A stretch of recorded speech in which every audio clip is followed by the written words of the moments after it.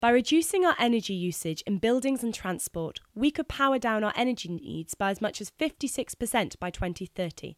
This will enable us to power up Britain with 100% renewable energy. Domestic buildings account for 28% of British energy demand. The design, construction, refurbishment, and operation of the country's building stock are all crucial to powering down energy demand. Although all new buildings must be constructed to zero carbon specifications from 2016, the largest decrease in emissions will come from retrofitting for our existing housing. It's estimated that 80% of the UK's 25 million homes will still be standing in 2050. So to achieve a zero-carbon Britain by 2030, we need to sustainably renovate 20 million homes in 20 years.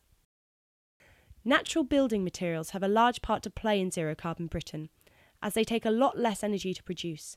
Materials such as straw, rammed earth, hemp and lime absorb CO2 from the atmosphere and lock it away. This reduces atmospheric levels of CO2. Today, transport accounts for 29% of our energy usage in the UK. In a zero-carbon Britain, electricity will be the new fuel of choice as road and rail transport becomes electrified. We will be fitter and more active in 2030 as walking and cycling become increasingly commonplace.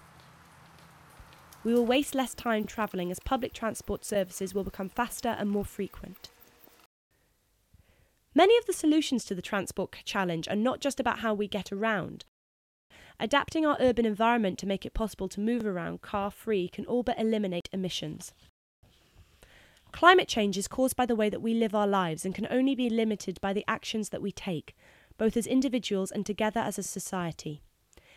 There are many things that we can do to reduce our carbon emissions. We will tackle climate change together, and we hope that you will join us in working towards a zero-carbon Britain.